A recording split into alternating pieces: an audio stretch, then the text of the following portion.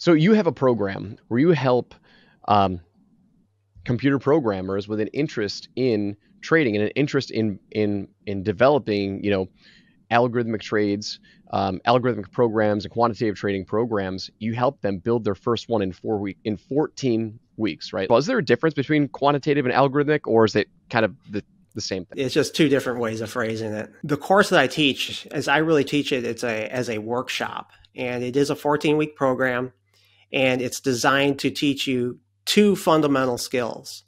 The first fundamental skill is becoming a software developer in a programming language. And then once you master that, we spend 9 weeks working on that together.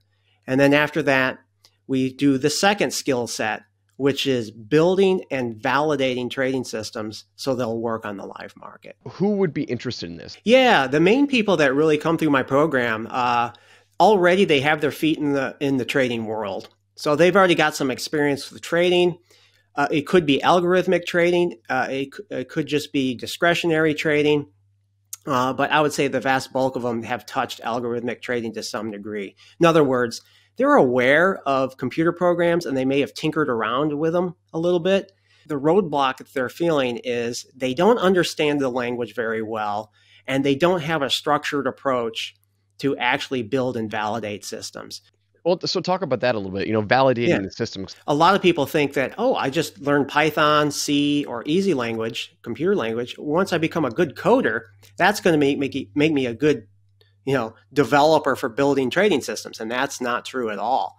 Two different skill sets. The whole building and validating, the validation is probably being the biggest part. And that's where we have, I have my techniques. There's two proprietary techniques that I use to validate a system. And what that is helping to ensure that when you are building the system, you're not overfitting to the historical data and that it's going to work on the live market.